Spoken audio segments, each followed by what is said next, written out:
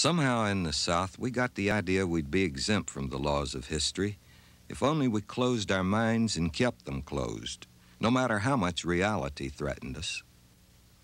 And by 1860, when a Yankee journalist came to town, we were all a little crazy on the subject of secession.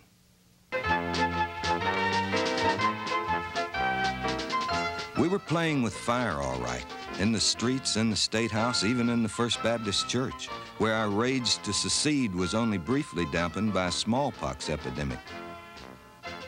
And when General Sherman showed up in a couple of years with arson on his mind, too, all hell broke loose.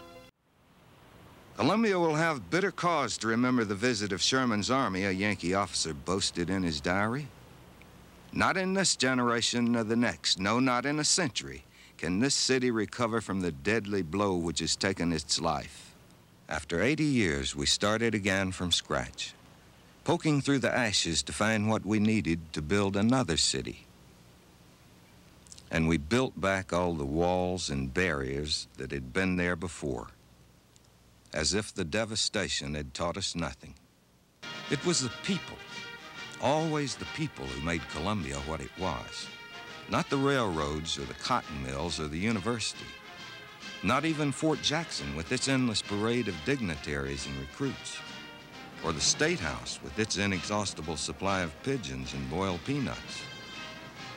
And the people have kept on making it, over and over, out of bits and pieces of themselves.